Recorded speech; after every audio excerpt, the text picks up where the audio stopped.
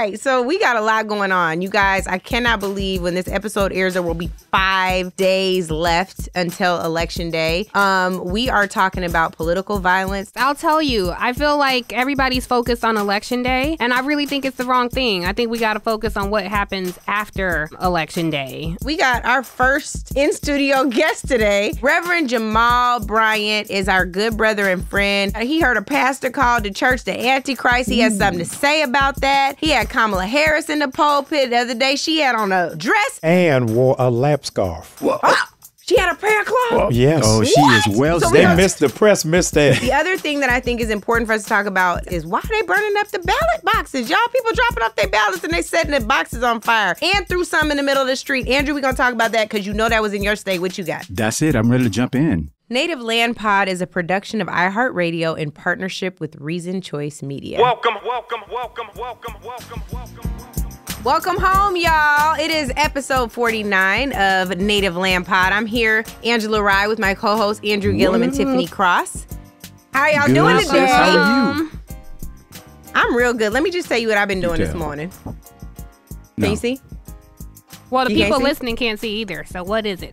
Oh, that's true. The people listening can't see. But, well, for the people who watching video, they can. This says Black Voters Matter. I was out hitting the block with Black Voters Matter this morning, canvassing, knocking on doors, still fulfilling the birthday dreams from a few days ago. I'm so glad I got to knock doors with y'all.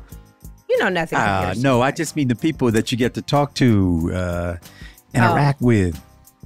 Well, you know, it was very good. It was good in part because it's always good to see folks. We met a woman named Miss Booker who was standing outside the church house. She said she got an organic garden in the back. She said, let Georgia State know that she growing stuff in the back in case they want to sponsor. She also gave Black Voters Matter a cash donation, an envelope. She said she was turning out votes. It was beautiful. Awesome. And they said, just so we're super clear, in case the Trump folks want to come back and challenge their C3 status, she said that they said they're going to donate it to the C3 side of things because nobody else can take cash. Right. So it was a beautiful morning. I'm listening. No, I was just going to explain to the audience why that matters and what C3 means and all that, because that's definitely not common knowledge. But I don't need to interrupt. Okay, well, it's just a nonprofit. Yeah, it's a nonprofit. So, y'all, this is such an exciting show. We have been challenged by the podcast godfather, who is Chris Morrow on our network often. Like, why don't y'all have guests? Well, y'all, it is time. We needed to bring a guest in studio to help us break down what is going on with the church because there's so much happening. We had Erica Campbell join us last week in Atlanta for our Spell House Homecoming show. And she had this to say when we started talking about the Black church. I understand at the core of what abortion is, people calling it murder. Okay, I get that. But if Jesus was here, what would he say to a woman who had to choose? He wouldn't tell her what to choose. The Bible says, I place before you life and death. So it is your choice. So if God lets me choose, how dare a government tell me what I can do with my body, even if I'm doing the wrong thing? So some people do choose to do the wrong thing. They'll stand before God, not their government. And I think that it is our job to remember that the government is not my pastor. And if you got faith, no matter what the economic strategy is, God still supplies all my needs according to his riches and glory. So I'm already operating on a different level. So I don't feel like even excluding somebody from the LGBTQ community, if we just honest about it, and I know I'm going to get in trouble for this, they already go to our churches. They already sing. They're already here. So what is it that you're really talking about? And then just as a contrast, there is a man who is the son of Jimmy Swaggart. If y'all don't know about Jimmy Swaggart, I highly encourage the listening audience to look him up. But Donnie Swaggart had this to say about the Black church. And Black pastors everywhere, including the one we about to introduce, had something to say about this. But today, where are the pastors?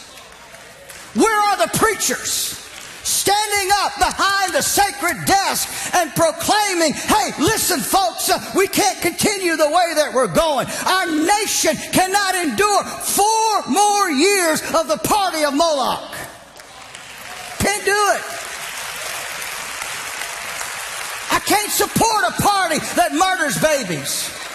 I can't support a party that believes in men marrying men and women marrying women. I can't support a party that believes in mutilating little girls because their minds are confused over their gender. I can't support a party that doesn't believe in the Word of God. Can't do it. Will not do it. I refuse.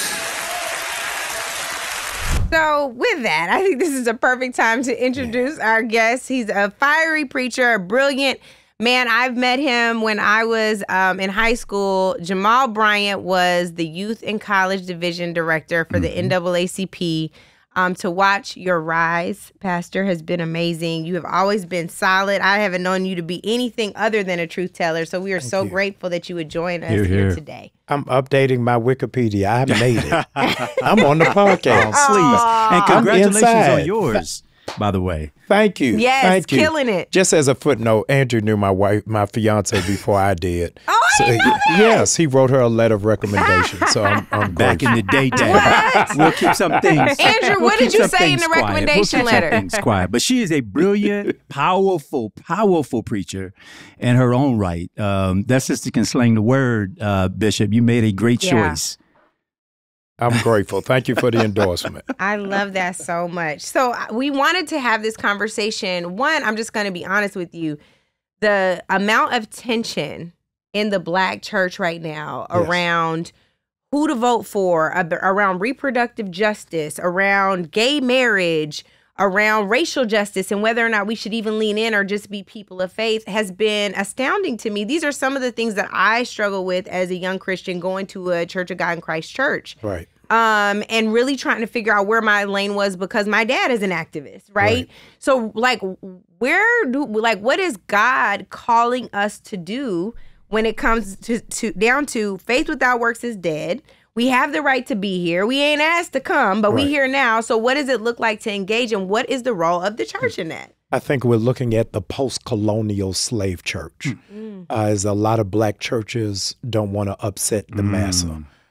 So they are ascribing to what they see on television.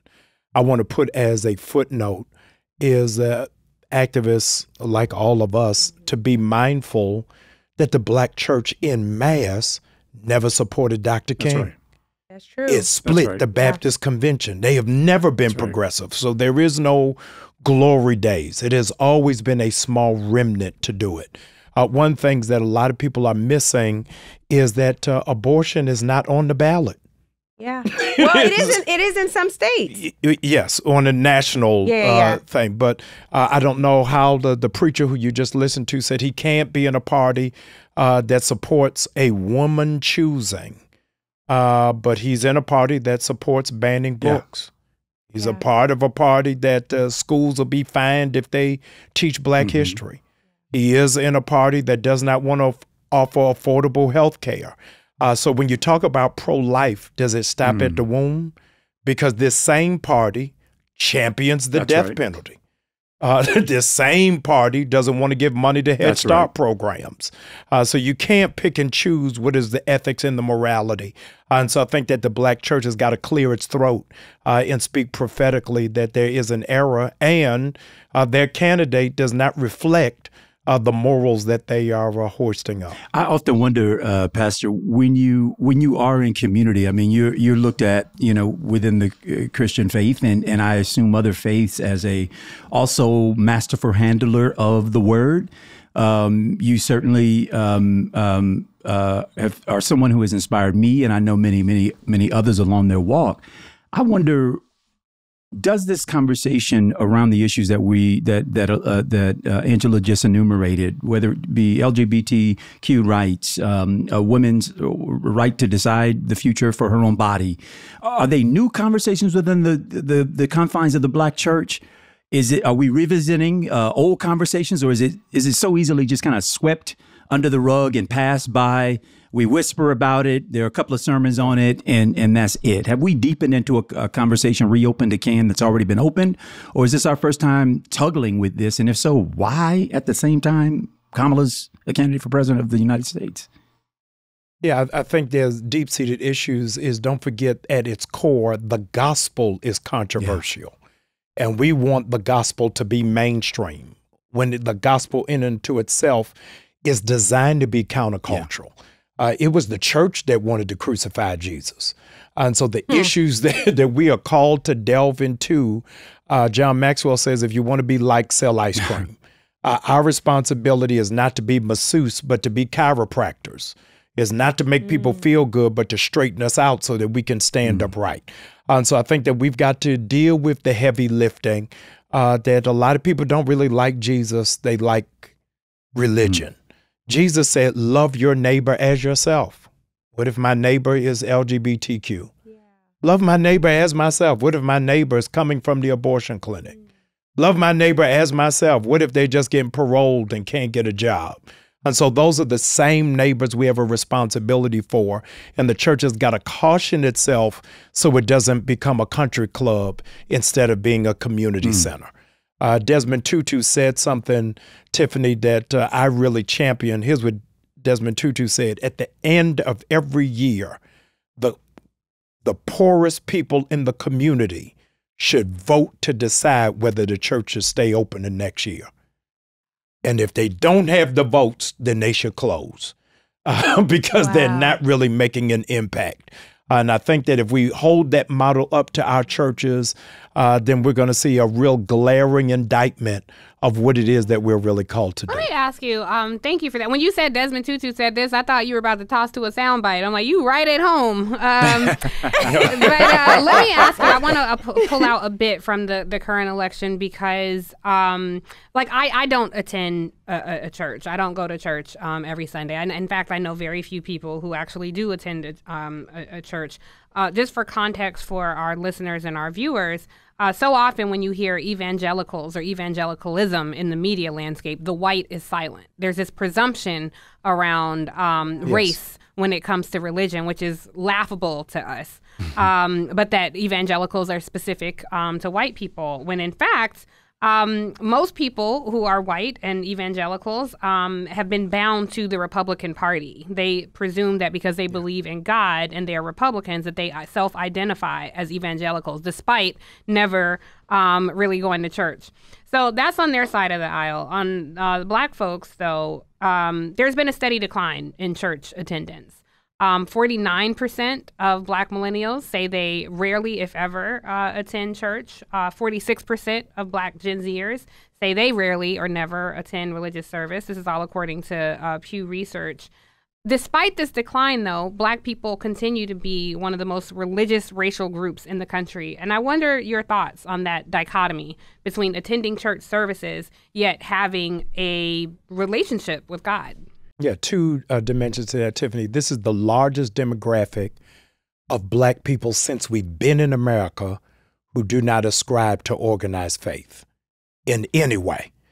The second part that data does not disclose is that while those numbers are true of those who attend church, the lapse in that data from George Barner is that it is not showing how many young Black millennials and Gen Z stream church. So while they physically don't go, a lot of them watch online because, quite frankly, they don't want to drive 25 minutes. They don't want to be judged for tattoos and for piercings and don't want to be reprimanded by the usher because they got on sunglasses and a hat. And so I think that the church has got to remarket itself because we got a great product. We just got bad wrapping paper because we want to be, quote, politically correct that you got to wear a tie in a culture that no longer wears suits. Church is the only place. Negroes don't even get dressed to go to court. They don't even get dressed for their grandmother's funeral. They wearing spray paint T-shirts. And so I think that we've got to repack. Yes, we got to repackage what that means and what is the gospel's amputated arm that we're not reaching the masses at that level. Real quick, and I don't want to belabor the point. Our generation, most of all of us are, I guess, in the same age group. So we grew up watching The Love Boat, watching Good Times, watching Fantasy Island. The plane. This is the largest generation. You off topic. Isaac is now coming up from the Lido deck. Listen. You guys know I have ADD. He sent me down a road. I was about to sing some come more. on back. Listen. Come home. So this is the largest demographic that watches unscripted television. So they're watching Black Ink, Real Housewives of New York, and Love and Hip Hop. Potomac. Yeah. I knew you were going to do it, Andrew. I knew you were going to do it. Resist the devil. He'll flee from you. Here's on the the thing. podcast. You talk about my ADD. That wasn't so even shade. He rude. threw the whole palm tree. He threw the whole so palm rude. tree. Uprooted the thing. Listen, He do it like the same way. this is supposed to be a highbrow show. Black people Sorry, on Latasha. Our I'm sorry. resident shade thrower. And Listen. you should have said Atlanta, which is where we are. Exactly. Yes. It's represented. Anyway, Yes. back to what the pastor was saying. But yes, as I was saying, Tiffany. But I'm glad people are going to see this and know now why we be cutting Andrew off. He crazy, y'all. He crazy. and just Oh, mean come spirited. on. Just Yes. Come on. yeah, so a lot of the preachers are doing scripted messages for our unscripted generation. And so they don't come off as authentic. Angela, you would know from that last election cycle, nobody thought that Trump was more intelligent than Hillary. Nobody thought he had more experience. Nobody thought he had a greater global grasp. The poll said she was more relatable. He was more relatable. Yeah. That they could connect more with him, that she was overly polished. And I think that the church in a lot of ways are overly polished. To the second part of your question on white evangelicals, the data is still true. The most segregated hour in America is still 11 o'clock on Sundays. And they have that influential voice because more often than not, it's the white preachers who are on television. True. Black people are still on AM radio Sunday 3 to 7 p.m. And so I think that we've got to enlarge what our message is and hold them accountable. It's amazing you only see a multicultural church when there's a white pastor.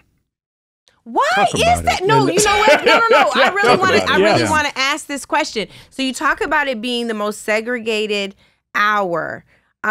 Again, so you guys, we've not really talked about all my holy rolling days, but we should at some point. I ain't gonna go too far down the road. But I was shocked to know that some of the folks that I would watch on TBN, the John Haggees, the Rod Parsons, Parsley. I don't know who Rod Parsons is, but y'all got it. Yes. Like they sounded like us. Jesse Duplantis. All of them sounded like They us. got black praise teams. Yes. But no black people on the trustee board. And no black interest in their sermons. No. So I guess my question is, what do the conversations look like when you talk to white clergy, your white counterparts? Yes. Have you ever had a conversation where it was like, okay, I'm done with this. I clearly need to be back in activism and I need to be running for office. We got to go to a break, but I want to have you answer that question as soon as we get back. On the other side. On the other side. So your answer, sir? The answer is, let's not forget the conversation that Dr. King had with Billy Graham and asked him, because black people are coming to your crusades and to your events and filling your stadiums, how are you not saying anything about integration? And Billy Graham said, my call is just to preach Jesus. Your call is to talk about Jesus in activism. And so he never cross-pollinated.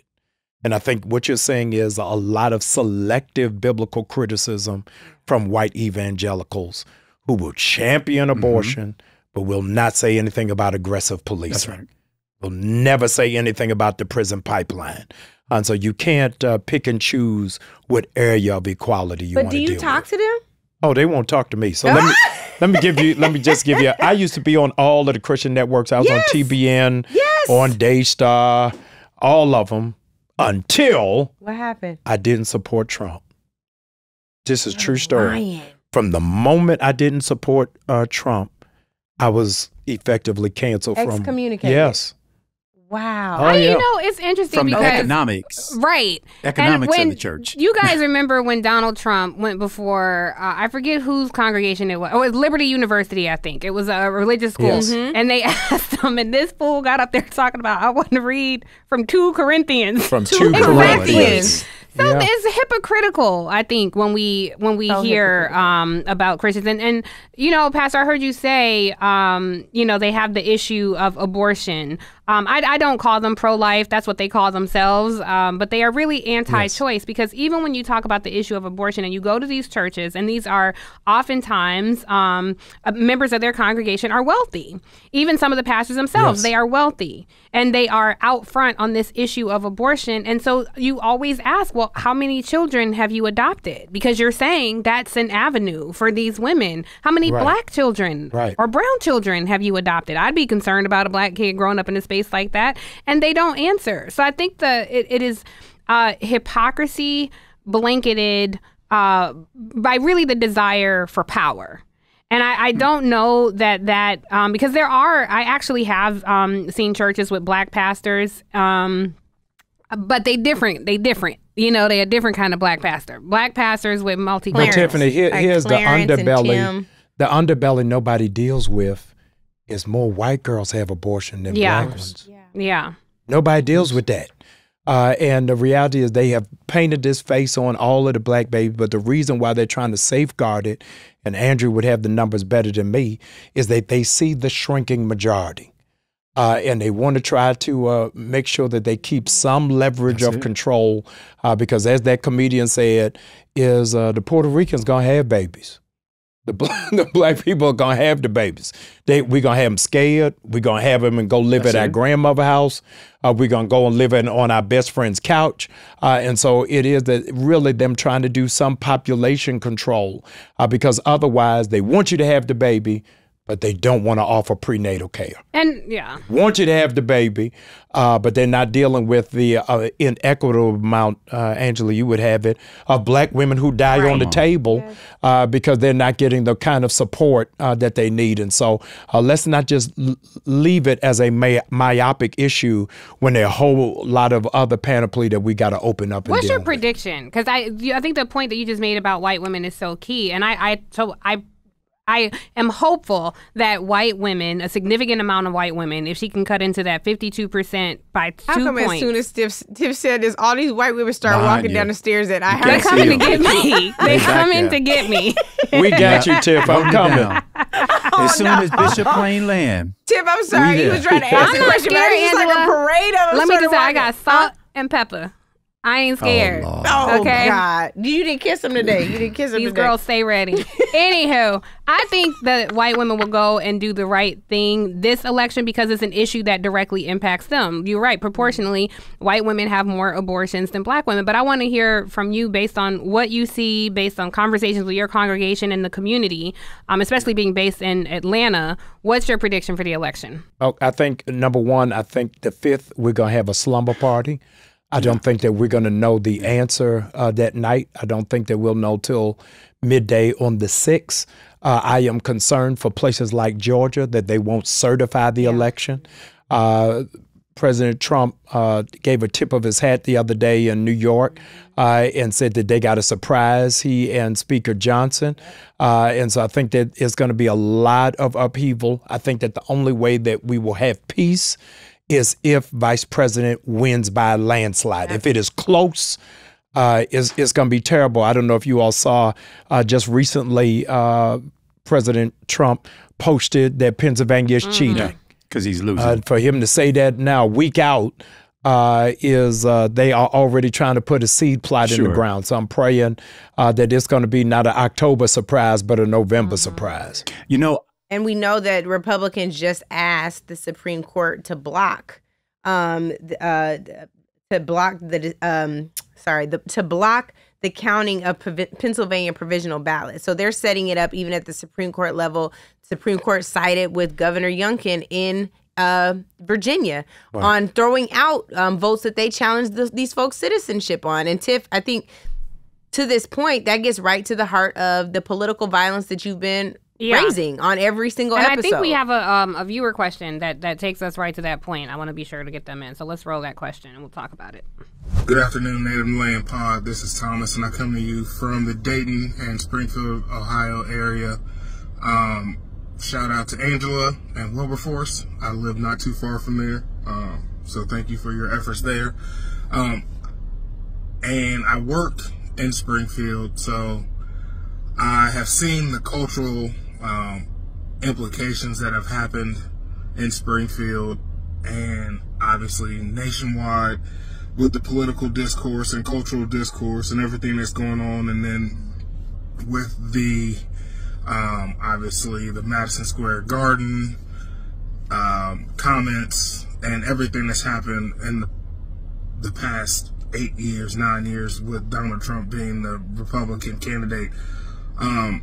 When Kamala Harris gets elected, and that's a hope of mine, and I'm sure of everybody there, and anybody that listens to this podcast, when she gets elected, do you think that she will be enough to heal everything that's happened over the past couple of election cycles? Thanks for taking my question. Have a good day. He looked like he in a truck. If he a truck driver, I want to shout him out because my brother's a truck driver, as I said. So shout out to truck drivers. Just so our listeners and viewers know, Angela is on the board of Wilberforce. That's why he was saying thank you to Angela for. Are you really? Mm-hmm. My grandparents met at Wilberforce. Oh, yeah. I did not know that. Yes. Yes, indeed. I'm on the board. It is, how long you been on the board? It is my highest honor. I've been on the board for 6 years. 6 years. Shout out to Wilberforce. I teach at Payne Seminary. You do? Yes. Come so on, I'm there quarterly. Get it, higher education, folks. I got to meet you there. I want to come to you. The response as our guest host? Yeah, I think, number one, I think that I don't want us to put an unfair weight on Vice President for that responsibility. That was part of the onus that was shelved onto President Obama, that he was given the responsibility to heal the racial divide in 8 years to override 300. Right. And Trump is evidence that it didn't work. So I think that she is better positioned to heal the country than President Trump will. But I think that all hands have to be on deck. I was in South Africa as a student doing study abroad when President Mandela was elected. And they had something all over South Africa called the Truth and Reconciliation, where people were able to give hearings of their experience and to discuss how they had been impacted, because President Mandela was of the mind you really can't govern in a post-apartheid culture when you still have the tremors of the impact of that trauma. And so until America really faces it, it's not going to happen. But the second level, James Cone, great liberation theologian, said the greatest thing in America after racism is sexism. And so now we've got two different wounds that we've got to handle. And what I meant to speak to, Tiffany, the reason why it is so difficult for the Black church to get behind Kamala is because we have apostolic misogyny. A lot of Black churches still don't let women preach, still don't let women lead. Comments from and so it is going to be a problem. I haven't seen that data, but in your experience, you found it difficult for the Black church to back Vice President Harris? Well, they wouldn't be polled, the group I'm talking about. And they might lie. Yeah, no. I'm saying in a lot of apostolic and Pentecostal reformations, in 2024, women still can't pastor. That's right. They still can't be ordained elders in the church. And so now this will uproot their theology that you can't be a pastor, but you can be a president. Yeah. Women are not supposed to be the head, they say. There we are. And now there's a thing where, I don't know if you've heard this one, they say, well, making her head of the country doesn't mean that she's the head of her household. I'm like, what? There's a lot of Black women who are heads of household.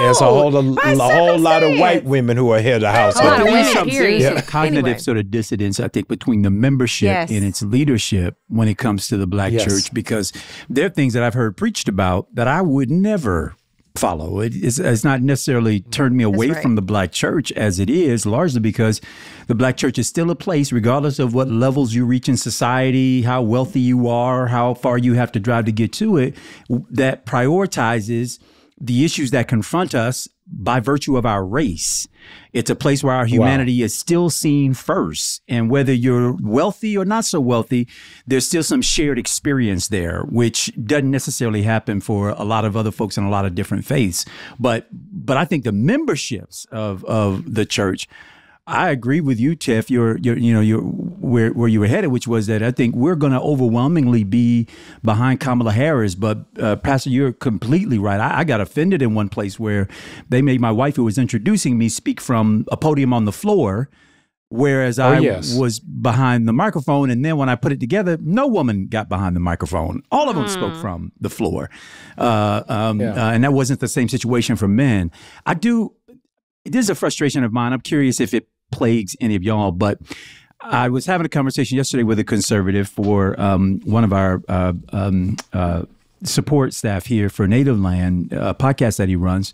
And the conservative a number of times evoked, well, black babies this, or the black community in Chicago and Philadelphia, And I want to say, the only time I hear y'all's concern about black folks is in juxtaposition to how bad it is that we have it here in America. But I never hear you doing anything about it. You don't rise up with me at a march. You don't rise up with us on the conditions of economic parity, so on and so forth. Why is it that you seem to only name check us when it's in relationship to something negative that's going on as some provocation for me to now vote for Donald Trump? I don't know how you handle these debates. I didn't end up ultimately going there because I didn't want to, again, deepen into sort of the racial divide thing. But it's a total annoyance to me that that's the only time I seem to hear this debate. Donald Trump, his running mate, their surrogates, all of them seem to name check black folks, but only in comparison and to further suggest how bad things are for us. And then there's a complete abandonment of us. It's selective marketing because they don't talk about Iowa and the opioid addiction. That's right. They don't talk about North Dakota and fentanyl. They're not dealing with the level of white teens in suburban centers who are committing suicide. And so I think that we've got to enlarge the conversation that is not even just a black problem or white problem, but it is reflective of an American problem. And Andrew, you best poised than any of us can really sound that alarm about what it is that it means. You're one of the most consequential figures for our generation in one of the most critical regions, and your voice is so necessary from that depth of experience that you have and wisdom to really speak it and to take it on. That it ain't just in Duval, but it's happening. It's happening all over, and you've got to highlight it. And so I would encourage you to go on those spaces because they not letting me and Angela come. Well, because you brought up fentanyl, Pastor. I want to make this point about fentanyl because that is something that the right actually does bring up consistently around fentanyl, and they try to link it with the immigration status. And so I just want to offer some information there. The largest known group of fentanyl smugglers is actually not made of immigrants crossing the border. They are Americans coming through legal ports of entry. So more than 80% of the people sentenced for fentanyl trafficking at the southern border are U.S. citizens, and that's according to U.S. federal data. Just so we're clear. I'm quoting you Sunday. Well, I have a question for you guys because I want to stick with this theme of political violence. Is my assertion, I think we're focused on the wrong thing. Like election day is going to happen. Angela knows, I tell her all the time, she's going to win, she's going to win, she's going to win. But to the viewer's question, in terms of what happens next, I am bracing myself for violence. I think violence will come in the courts. I think violence will come in media. I think violence will come at the ballot box, as we've seen. And I think violence will most certainly come in the street. Angela, you and I were on the phone yesterday. We were talking about this. I was talking to my sister, Latasha, who did an Instagram post on this, Latasha Brown, who runs Black Voters Matter. And you guys are saying, I don't know, it feels different this time. This rhetoric feels different.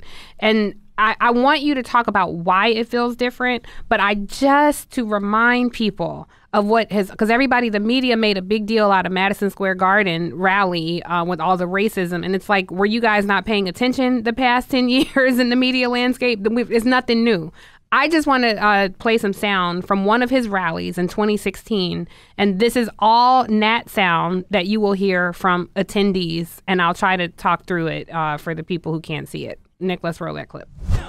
You're making me leave, all right? Because I chose to be a Western.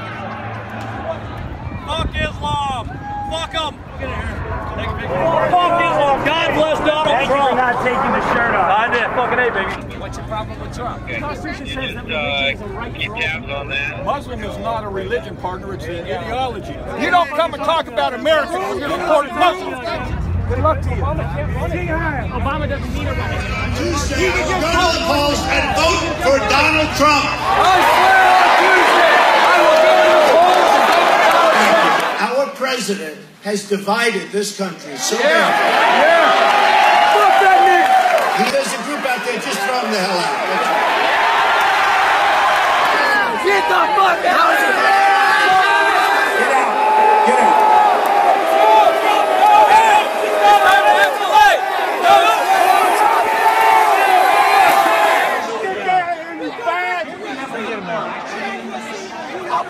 Get out of here, Paul. Say it, say it, say it. Build that wall, build that wall, build that wall, build that wall. Send them bastards back. I'm sure that paperwork comes in Spanish. Ignorance and immigrants, they mix together. Woo! So that's from a rally in 2016. If you're listening and not watching, it was constant scenes of violence. If you didn't hear some of the things they were saying, they used the F word, rhymes with rag. They said F that nigger, referring to President Obama. So I just want to punctuate the point. What we're seeing is nothing new. We have this has been consistent with his rally. So it was very disconcerting to me to see the media handle Madison Square Garden with shock and awe when this is what has been consistent at Trump rallies since 2015. Again, this is from 2016, almost 8 years ago. So I just wonder what it is that feels different. And just curious, you guys' thoughts on the landscape. That's Angela, Andrew, and Pastor Bryant. Would love to hear from you. Let's go to break, and then we'll talk about what we think on it.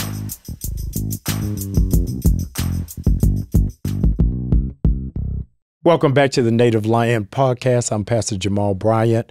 I'm still in shock and awe from the video we just listened to. It is dizzying, but Tiffany, I think that we have really become anesthetized, that the bizarre has become normal, that there is now no low bar. No matter what it is that happens, we've just accepted it and have gone on. It has not even lasted a full news cycle on the insults against Puerto Rico. It's not even a blink of the eye that Dr. Phil said America doesn't need DEI because it was completely built on hard work. We're seeing it time and time again. And to our amazement as critical thinkers, people are drinking it by the gallon with a straw. To say to the comedian in New York, he was just joking. To Dr. Phil, oh, well, you know, he's really not a doctor. To the president saying, oh, I don't think we even vet who speaks at the microphone. And so I think that places like Native Land have got to keep our eyes open to say that it's happening right in our midst. The fact of the matter is that they can say in an open mic that January 6th was just a festival of love. Says to us that we are in the lost episode of the Twilight Zone. And so I think that we've got to keep our foot on the gas. Yeah, oh, go ahead. No, you got to. She wanted you to express sort of what feels different, I think. What feels different. Yeah, what feels different to me is I think that although we know that they were boldly saying violent things, being extraordinarily racist, despite people shock and awe that racism was a name that we could throw out at Donald Trump, not just from 2016, but from his history of birtherism, refusing to rent to black people, and the full page ads he took out on the Central Park 5. I think what felt different is they said it in the crowd. They said it outside of the building. There were dog whistles that I think became foghorns. But I think this time what was different to me is it was in New York on a mic, joke after joke or jokes that weren't funny. Yeah. Calling Puerto Rico an island of garbage, saying watermelon. I was getting there. He had another one for Latinos saying, they don't pull out just like they don't do in our country. It just vile and disgusting jokes, what they think. Right? And it wasn't just the comedian. It was everybody who took the podium at Madison Square Garden. Yeah. And it was all of the folks in the crowd who laughed, who agreed. Some folks groaned, but they didn't leave, right? I think that felt very different to me. It feels this time like they're even bolder with it. To your point, Pastor, where you said that, Donald Trump says, we have a surprise for you, me and Speaker Johnson. Yeah. That is bolder, than he has been before. This man has been indicted for this, right? And now he's like, let me get back on here and tell y'all, we really going to take this thing. They're going to try to take it from us, but we're going to get bolder with it. Not is it that he's just bold at the mic and bold with an alleged comedian. They're also bold with the Supreme Court challenges. There was a time where there was a respected window. I think it's a 90-day period where you do not challenge what's happening in the voting booth. They're like, the hell with that. The Supreme Court is on our side anyway. Let's go. And the Supreme Court has ruled in their favor. That is the very thing that I think we've been most afraid of on this podcast. So it does feel remarkably different. To the point, it feels like it has to be a landslide. I want to hear your thoughts, but I will just punctuate, Angela. They were saying those same things at the microphone then. Donald Trump himself. Well, I didn't see it in the video. That's my point. Like, it's so much coming at us that we literally forget. We can't comprehend it. To your point. To your point, Tiffany, that on political violence, psychologists would say there are 7 different forms of abuse, and we only focus on physical. We don't deal with verbal abuse. We don't deal with emotional abuse. We don't deal with financial abuse. And so what we're seeing is sophisticated racism. They're not burning crosses in front of the church anymore. They're redlining the zip code around the church. They're doing gentrification at a high velocity speed. They're really changing the laws. If we're listening intently, that if you teach Black history, your school will lose funding. Mm-hmm. That's what burning ballot boxes. I think that the violence that you're speaking of is happening, and we're getting punched in the chest and have a fractured rib cage and got black eyes and don't notice it because we putting on MAC lipstick on top. But the abuse is a whole lot more intense than what it was 50 years ago. You're so right around the way in which the violence is being delivered.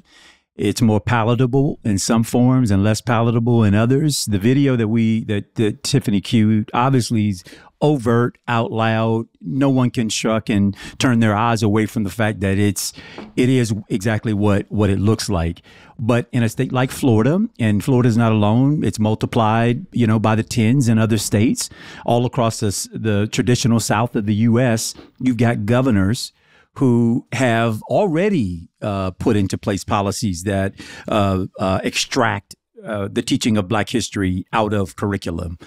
They've already changed what kind of information is contained on tests, statewide tests that kids are taking every single year to, again, extricate the truth of American history out of it, from it, and then to, of course, rip those books off the shelves with no penalty to face, no penalty to be faced. But because it's being delivered by a governor who wears a suit or a nice dress with a flower on top of it, that somehow it is appropriate. And not only appropriate, but right for the times, reflective of our political environment, reflective of, by and large, the cultural center at the time. All those things, they're happening already. You said, MAC lipstick on a pig, but that's exactly the form in which it's taken. And I say all that to say that this is not just a problem or a party of Donald Trump. You can remove him if you want. I hope we do so successfully throughout this, in this election cycle by soundly and roundly defeating him. But his policies, what he is advancing, what he's talking about, he's just a messier spokesperson. But the truth is that this is what they believe. This is who they are. These are the policies that they are advancing in our states all across the country. They're no different. And that's what I hope, to the earlier question of will Kamala have to, be the right person to sort of get us past our divides? Well, it takes 2 partners. It takes more than her. There's got to be willing participants opposite her on the other side.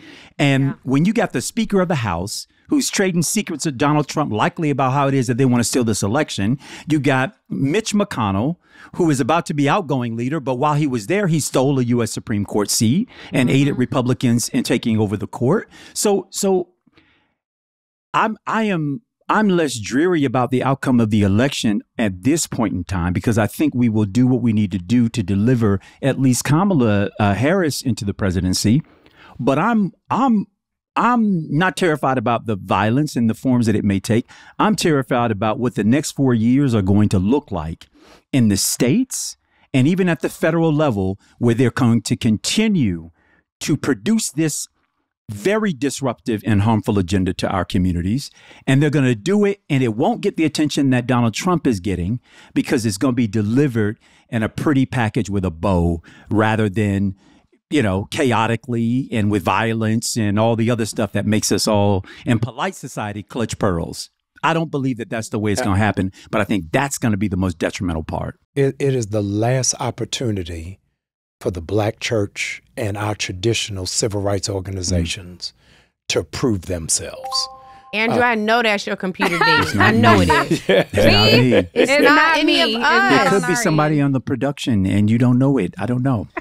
Some is dinging. Anyway, so here's the thing that I also wanted to put on y'all's radar that's making me nervous. So we know that there have been ballot boxes set on fire in Arizona, in my home state of Washington, and in Oregon.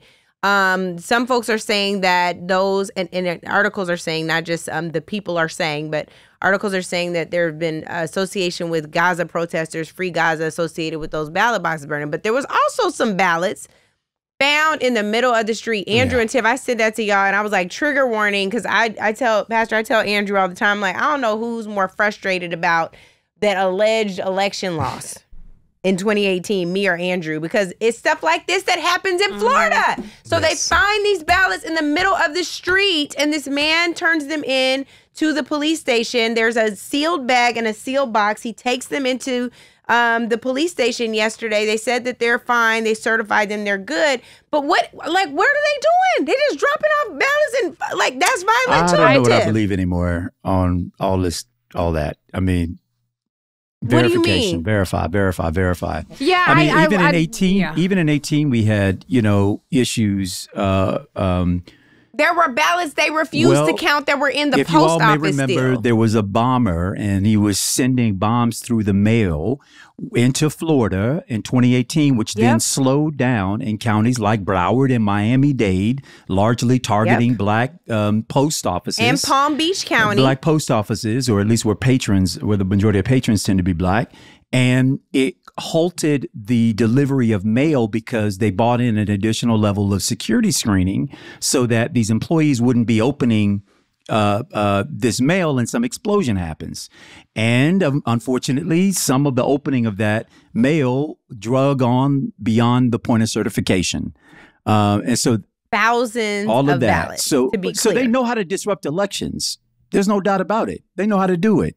The lack of certifications, the only good news I have to think about the certification process is that in a lot of these places where they're refusing certification, the precincts are actually majority Republican precincts. And so the nullification of the vote is actually the nullification of their votes. You can't go to a Black precinct unless you live in that precinct and be on the certification board there. You must be a voting member in that precinct in order to certify, or to refuse certification. So I think just like they did injury to themselves in the midterm elections after 2020, Donald Trump telling people not to mail in ballots cost them.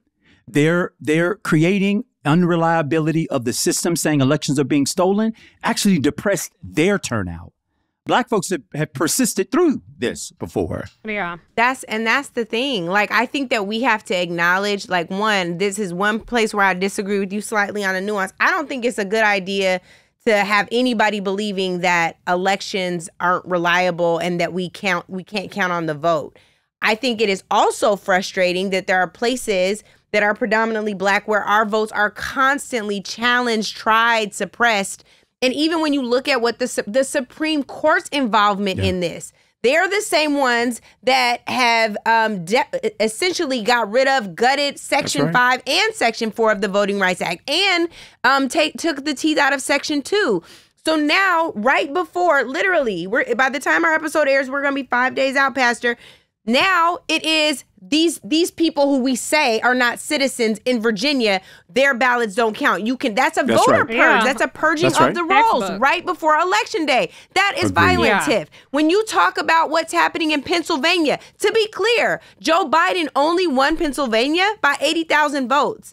Them saying that provisional ballots cannot get counted regardless of if a mail-in ballot is counted, is an affront to democracy. It really, really is. And I think no matter what side of the aisle you stand on, you guys, I don't know if our listeners know this.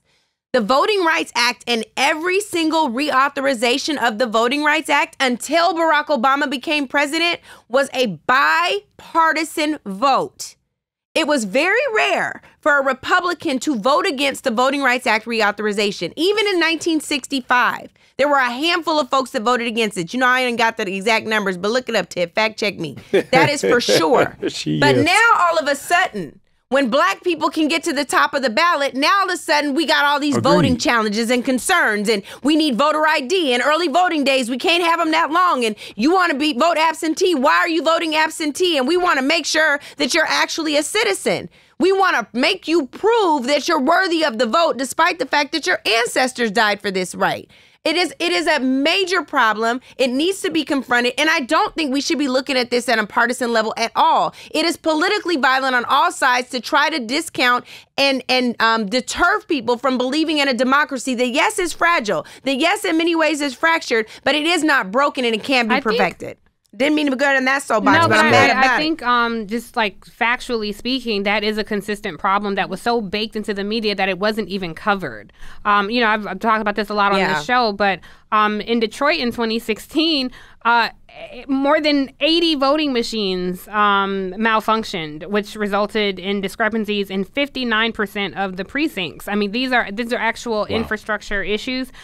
I didn't even remember because that, it wasn't covered. It simply was not covered by the press, unfortunately. And speaking of, I do want to get in another viewer question because someone has a question talking about that, the media. So let's roll that, and then we can talk about it on the other side. I think we can get it in before a break. Hey Native Land Pod, it's Leah here. First of all, thank you so much for the platform. I love listening to y'all every single week. My question is actually about post-election, but before you come for me, Angela, I voted already and I've been telling everybody I know and love to vote. But I feel like a lot of people in my community and a lot of friends feel like once the president is in office, we do not hear from them again. Tiffany also talked about how legacy media is declining. The views are not what they used to be, and the journalism isn't just for what it feels like for us right now can be trustworthy. I also own and operate 2 publishing companies. So I guess my question to you is, what can us as people who are building media companies be doing to drive this link, and how can we keep the momentum going? Because so many people are more civically engaged than they ever have been. And I don't want that to fall off once the president goes into office. So let me know, curious to hear your thoughts. It's giving maybe like a newsletter from our president. Like, I would subscribe to that, because what are the Asana tasks? What are we doing on a weekly, monthly, and quarterly basis? Thank you so much. Love y'all. I love that question, and I love her I voted sticker, and we will have an answer for her on the other side of this break, so don't go anywhere. Welcome back to Native Land Pod. Yes. I think I think she had a few questions in there, and we all probably have something to say about it. I'll just quickly say about the media, because she's saying she's building a publishing company. I would need to know more about it to see if it's actual, journalism. Are you book publishing? Like, what does that mean? But I would just say for the media, every week I feel like I'm complaining and moaning about something in the media. But honestly, it is beyond a broken landscape at this point. It is utterly ridiculous. And I already talked about the way the media covered this Madison Square Garden rally. But I keep punctuating the point of newsroom diversity. There still seems to be an effort in this country to center the comfort of white folks. And not even just white folks, older conservative white folks, a shrinking demographic in this country.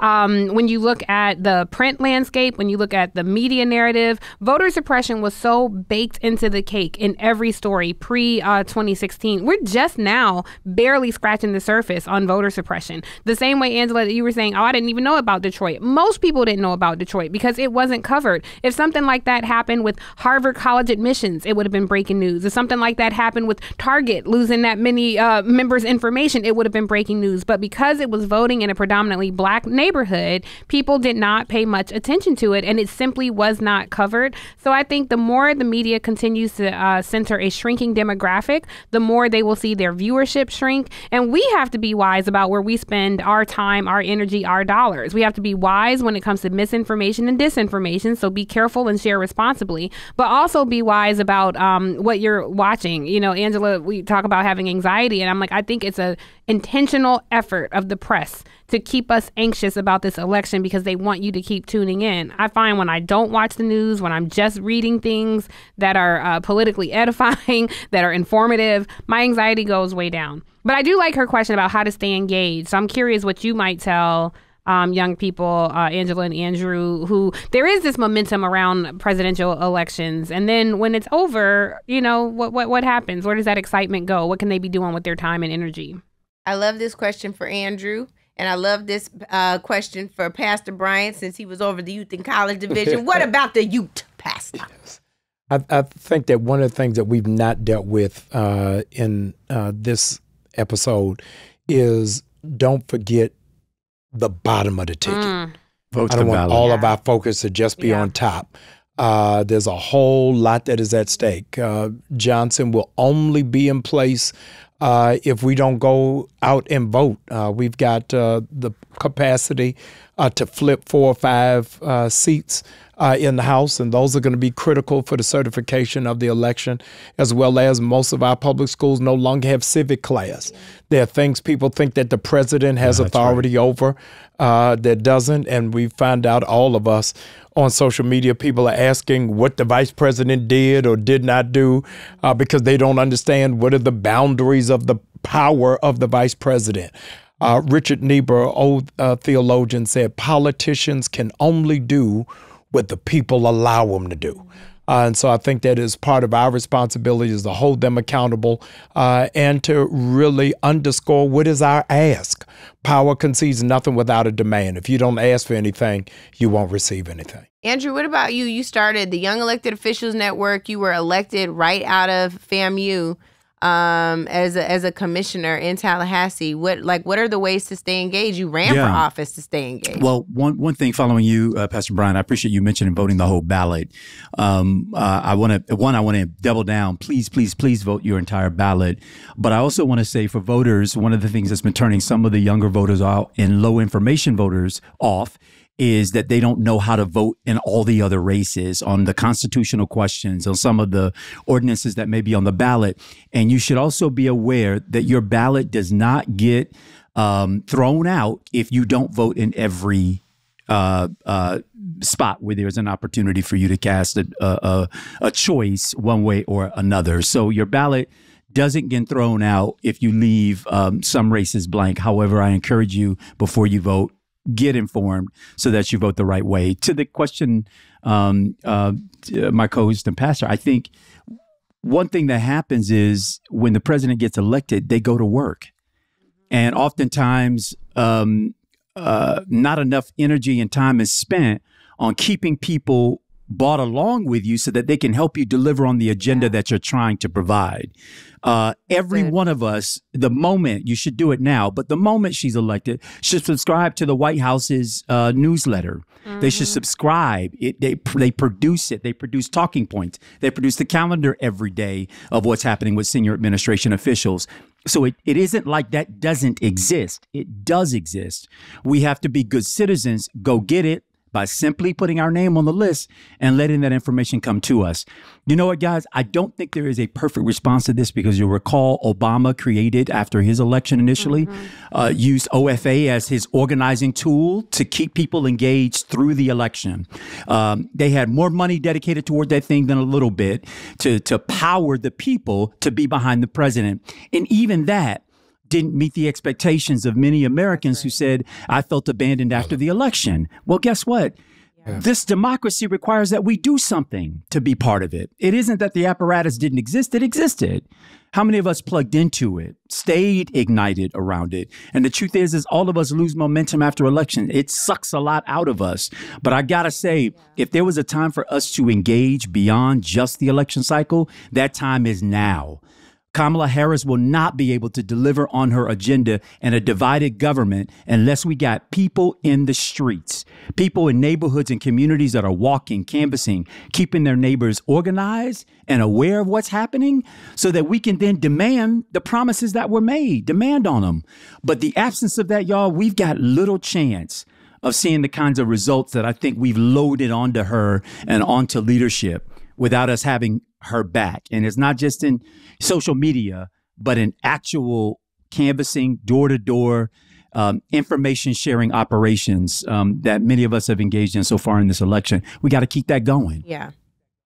Andrew, to your point, you said after the election, Kamala Harris has got to go straight to work. And that is the disconnect between Donald Trump, who lives for rallies. Right. He doesn't want to do the work. He wants to be at the after party. And so he has spent 4 years doing rallies. And so now a week, 5 days before the election, we still don't have a plan. Concepts, though. We have the concept of a plan because it's not really about going to work. It's come on, meet me at this airport. Staying out of jail, child. He's trying to stay out of jail. Right. And speaking of power conceding, nothing without demand, Pastor, which you talk about all the time, we have another question that I think is important because on this show, we engage in nuance. Hi, Native Land Pod. My name is Carrington, and I'm from Dallas, Texas. So there's been a lot of debates about Palestinian protesters coming to Democratic campaign rallies, specifically VP Harris's campaign rallies, and disrupting. I am a campaign staffer and I've seen this head on, and I wanted to know what are y'all's thoughts, because I'm not too sure if this is the most effective strategy to tackle this issue. But I'm also an advocate for human rights, and I do stand in solidarity with the Palestinian people. Another question is, what can I do as a person who's passionate about politics, but also passionate about human rights and social justice? I would love to hear your thoughts on this. And also, if you know any jobs that I should apply for on the Hill post-election day, please let me know. Thank you. As they say, closed mouths. Yes. Carrington's future is bright because she ain't afraid to demand. Yeah. Oh, yeah. Power concedes nothing without a demand. I love that she, at a young age, clearly can hold space for Palestinians and still know that ain't but one option on this ticket, right? That I think is remarkable for someone at her age. And I do think it's a good question. Yeah. Is this strategy effective?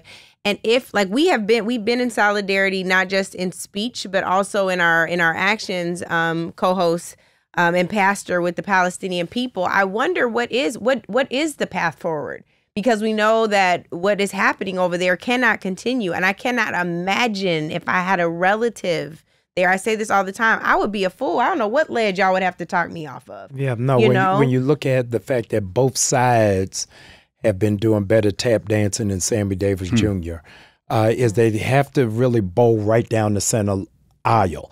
At the DNC convention, they had to really make their voices heard. Imagine if there was no disruption, how much more would have gone forward? I think data just came out from the New York Times that 82% of the destruction and the bombs that have gone off and the chaos, American taxpayers have paid for. And so if we haven't been sounding the alarm, the carnage would be that much deeper and greater. One of the handicaps we had, Tiffany, with President Obama's presidency is black people were in a crosshair on how do you protest Pharaoh when he looks like you. So when it is that we wanted to call him out on certain issues, we were seen as sellouts. Yep. Don't say anything. And I think that we've got to learn from it that we put policy over personality. Realize that even while it is that I like you, I love you enough to challenge you. Yes. And I think that that's our responsibility. I love that. And I also think these protesters are going where they feel that their voices still may be heard, where they still may make a breakthrough. For many of us, we're saying we are allied with you because we believe in human rights.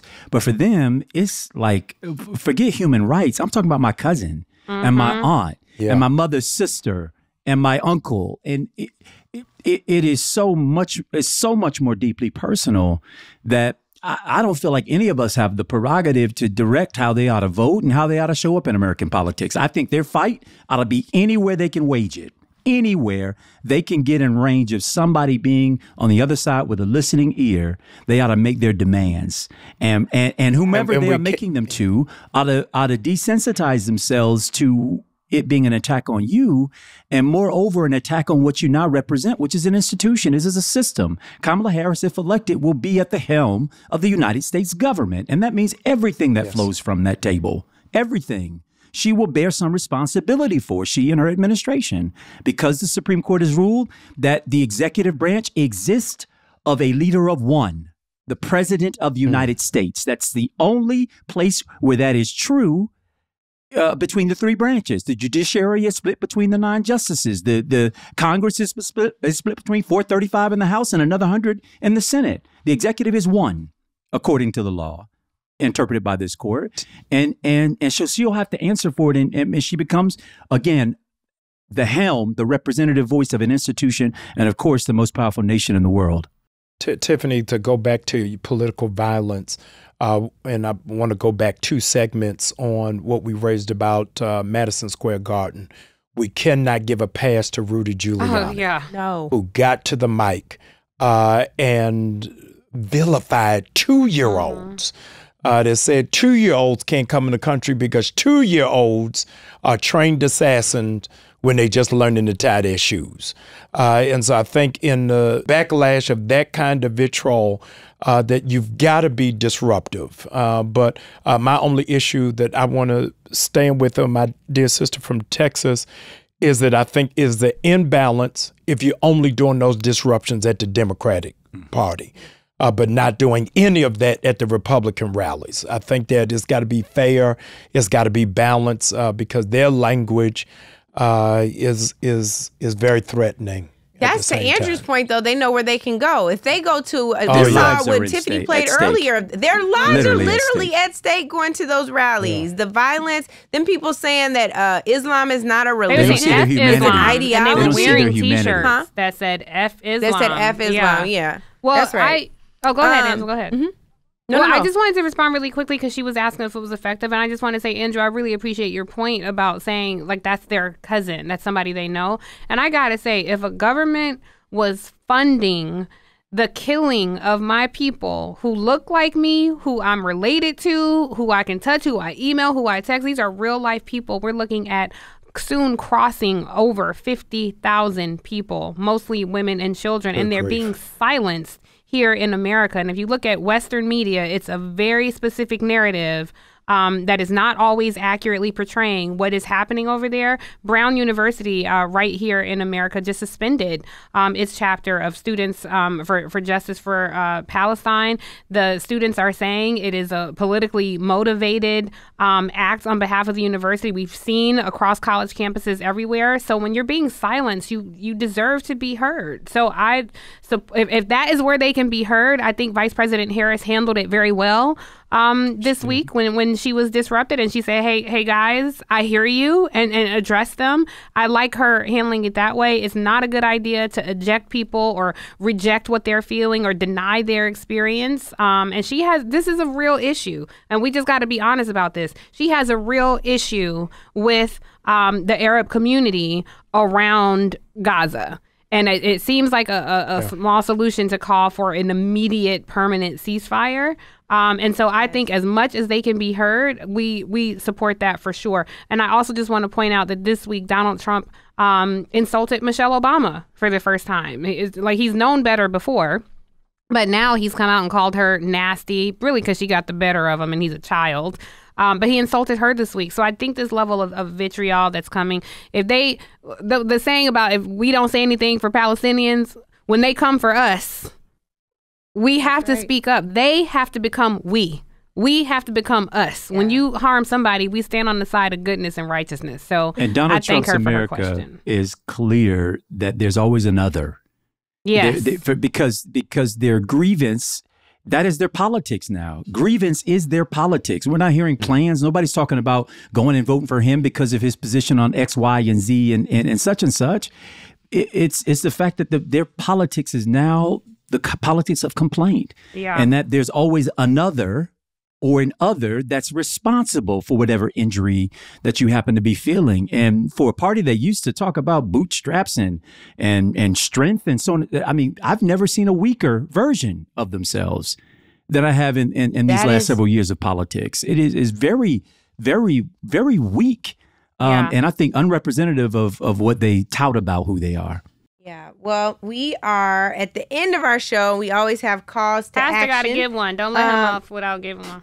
Oh, no, he going to go first. So we have calls to action at the end of every episode, Pastor Jamal Harrison Bryant. So what do you have for us? What's our call to action this week? My call to action is every relative you have, I need you to blow up the phone.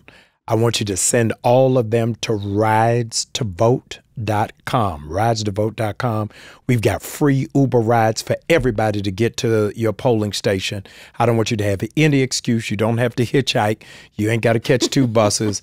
You can get an Uber to the polls. I need you to go tell it on the mountain, over the hills, and everywhere. And as we said, don't just vote at the top of the ticket, but vote all the way down and read the pieces of legislation that are on the ballot for your state and for your region, many of them about museums and about schools and about funding different areas. And so if you really want to be involved, educate yourself. Angela and I, alumnus of the NAACP, Mega Evers, gave us the blueprint and said, voter education, voter registration, get out to vote. I don't want you to just go out and vote. I want you to know what you're voting for and what it's about. The people are clear that our people are dying from a lack of knowledge. So find out before you go to the polls. Love it. Very good. I have 2. One, since we got the pastor in the house, I want to shout out everybody who goes to Bible study on Wednesdays. That's when our church used to do Bible study. And since we talked about 2 Corinthians earlier, I want to talk about 2 Timothy 1:7, where it says that God hasn't given us a spirit of fear, but of power, of love, and of a sound mind. So if you go to a rally and you see a whole lot of fear talk. Yes. Okay. So now I just want to go over here to shout out Black Voters Matter. We're going to be with them a few more times before Election Day. We have 3, say with me, 3 live shows coming up. We will be in Tallahassee this Friday for Andrew's homecoming at Florida A&M University. Oh, Tiff, strike again. Tiff, do it again. Can I do it? Strike again. I thought this time I thought she went like this. No, I was like, but who is this? Tiff, you missed a finger. You froze. Panther. I can't see. That's a schizophrenic cat. Anyway, go Lord, ahead. Mercy. Oh, Jesus, Lord. Yeah, y'all make sure you turn into that. We won't say the name of that episode because the pastor is here. But also, we are going to be in Philadelphia on Monday, and we will be at Howard University on Tuesday with our good brother Leonard. We are going to do a joint Breakfast Club, Native Land Pod, live Election Day, hopefully history-making Election Day where the voter turnout is so great they can't even stop you with a provisional ballot not counted. So, yes, go out and vote. Say the website for us one more time. ridesToVote.com. Ask that you'll please go spread it everywhere. And a call to action. I got to do it. I got to invite Tiffany. Yes! Tiffany, I got to do Thank it. you for the invite. And those of you who don't go to church, I cannot go out That's a good one. without inviting Tiffany to come to church. And those of you who don't go to church, Can and we that go to great church number, too? yes, please Okay, we come. going, Andrew. I want you to come. And those of you who don't feel comfortable coming to church, stream us. Go to newbirth.org. And your podcast And called the podcast. Let's Be Clear. When's the next episode drop? Today or tomorrow? Tomorrow. Next episode drops same day as he going to be on 2 podcasts tomorrow. All right. Well, today, because it's and today I want now. y'all to come on my podcast. Yes. Would love to. Yeah. Andrew and Tiff, you guys got Me and Tiffany are doing one live from church. Oh, Tiff, he said y'all doing one live from church. I love that. Okay, well, my call to action is not political. So you all just heard Angela go over our schedule. She be messing up my travel all the time, okay? So I'm getting off my flight. Where were we? Atlanta. So pray. Where is this going? I'm nervous. Is my call to action. I think I told you what happened, Angela, but I want the viewers to know. So anyway, Pastor Bryant, I'm getting off the plane and I need to rearrange my whole travel. Okay. And so I'm like, I don't have time. Let me just Google Amex Travel.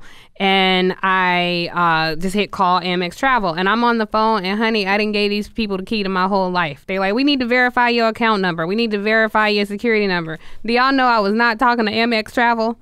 Somebody then bought the website. Amex, like it's a weird website and it's slightly off. You gotta watch. And I gave these people everything. And the thing that made me gave my spidey senses, like they had me on hold for like 5 minutes. And I'm like, Amex wouldn't have me on hold that long. Not with these big ass balances I carry. Somebody better get on this call in 10 seconds.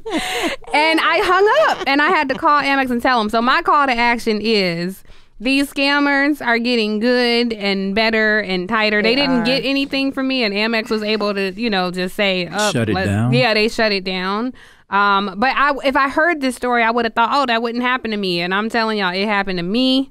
They almost got me, but they didn't. So just be careful on. God. So be careful on how you what information you give and how you're verify that you're talking to the correct person. That's my CTA. My testimony, my thankfulness, and my CTA.